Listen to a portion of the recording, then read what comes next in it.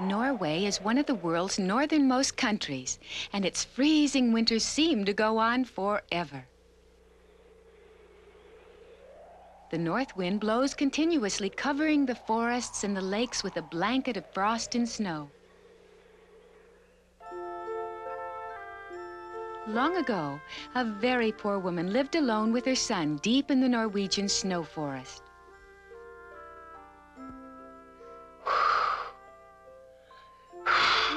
He was a good boy, and when his mother came down with a cold, he did as much as he could to help.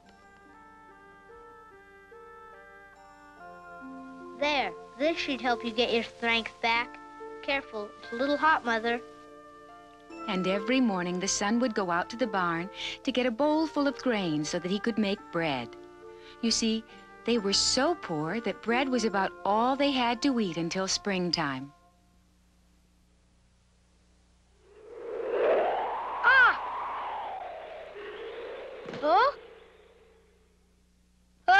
In an instant, that cantankerous old north wind blew all of the wheat out of the son's bowl and scattered it on the snow. Well, there was nothing he could do but go back for another bowlful.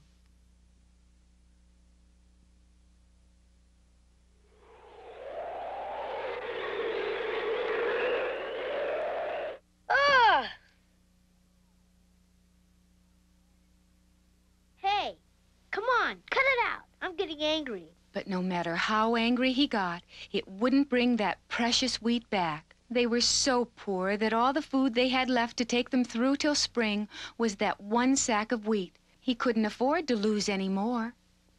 This time, for sure, he just had to make it safely from the barn to the house.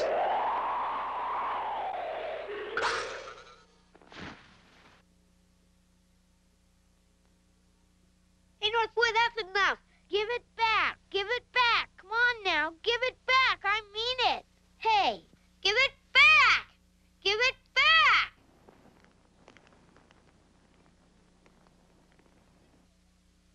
Okay, that's it, you old windbag.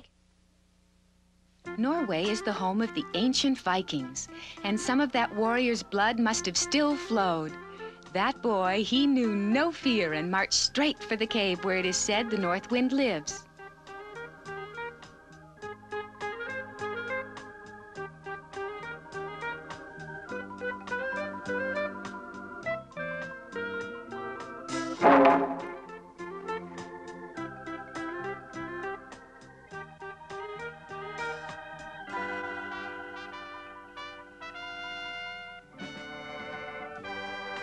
So this is where the North Wind lives.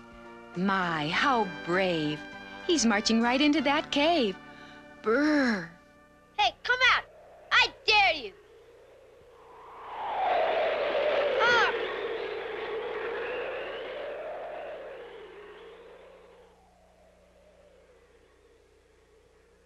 Hey, who's there? All of a sudden, the wind that seemed to never stop blowing stopped.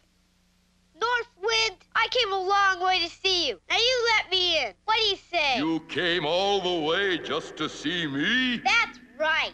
And with that, the brave little Viking marched right into the cave. And then... Hello. Yikes! This was the first time anyone had ever come to visit him, and the North Wind was delighted. Please sit down, won't you? I didn't come to visit. Now quit teasing. But I just want to be friends with you. Why are we so mean? You blew away all of our wheat. Now we can make no bread. Your wheat? I've come to get our wheat back. If we don't, we'll have nothing to eat until spring. Come on now, give it back. The North Wind was really a kind-hearted old gentleman, and when he heard this... I'm sorry, I don't have any grain. But won't you take this, please? That's no ordinary tablecloth. It is magic. And whenever you get hungry, all you have to do is think of what you'd like, and it will produce it. A magic tablecloth? Golly, thanks. The little Viking was delighted with his gift and quickly set out for home to show his mother. But night was already falling. So he decided to stop at a roadside inn to spend the night. A mean-looking old lady answers his knock. If you want to stay here, you'll have to pay in advance. But the landlady of that inn was known to be the stingiest and meanest lady in the land. Huh. All this'll get you is a storeroom, no food. Understand? The little Viking had been marching all day, so as soon as he got to his room, he decided to give the magic tablecloth a try. Tablecloth, tablecloth. Spread me a smorgasbord, a banquet fit for a Viking.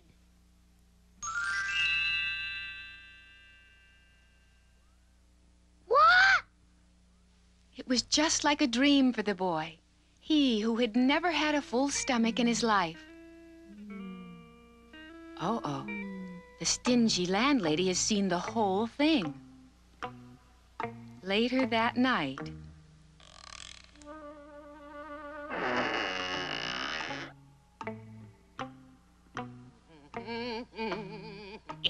Oh, what a mean old lady. She replaced the North Wind's magic tablecloth with her own ordinary one. The next day, the little Viking returned home just as fast as he could so he could show his mother the North Wind's present. Tablecloth, tablecloth. Spread us a smorgasbord, a banquet fit for a Viking. What? What's happened? Come on, please. Come on, just a little, please. But of course, it was not to be. The boy grew angrier and angrier and then set off once more to have it out with the North Wind. That's funny. That shouldn't be. Okay, tell you what I'll do. Take this sheep. Whenever you need any money, all you have to do is ask it. Whew.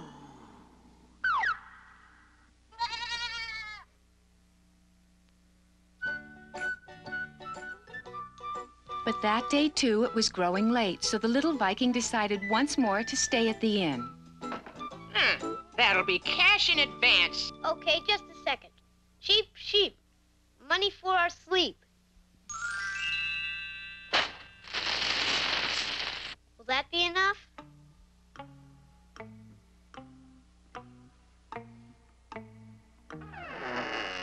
And do you know what that stingy old landlady did that night?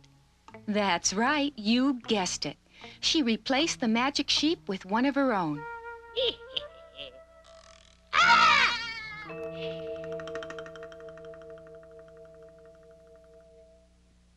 You can't trick me again. Your tablecloth for sleep only worked once, you old windbag.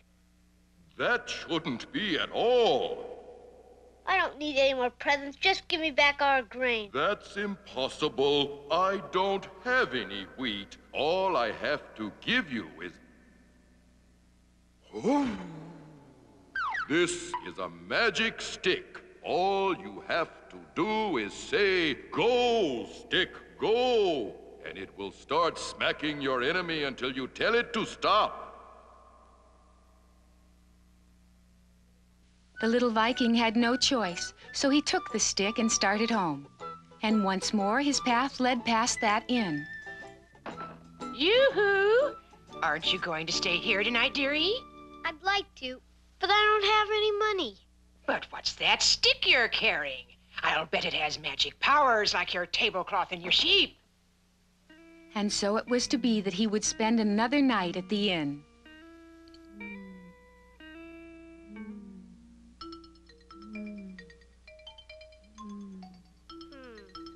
She's only nice to me when she thinks I have something magic.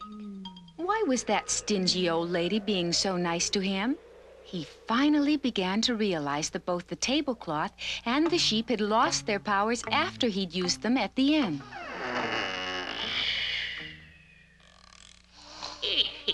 Good. He's sleeping soundly. Just sleep tight, my pretty. And now the magic stick is mine. Hold right there, I wasn't sleeping. Go, stick, go. Go get her.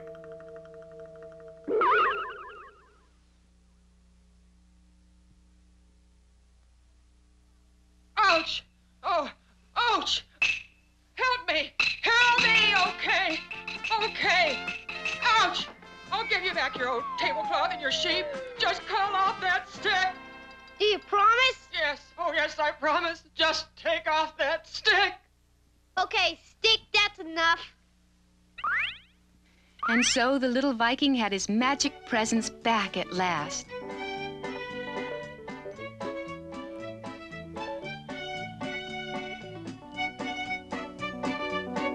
And the little Viking and his mother had all they could eat, and enough money to build a warm house, stout enough to withstand even the north wind's most furious blasts.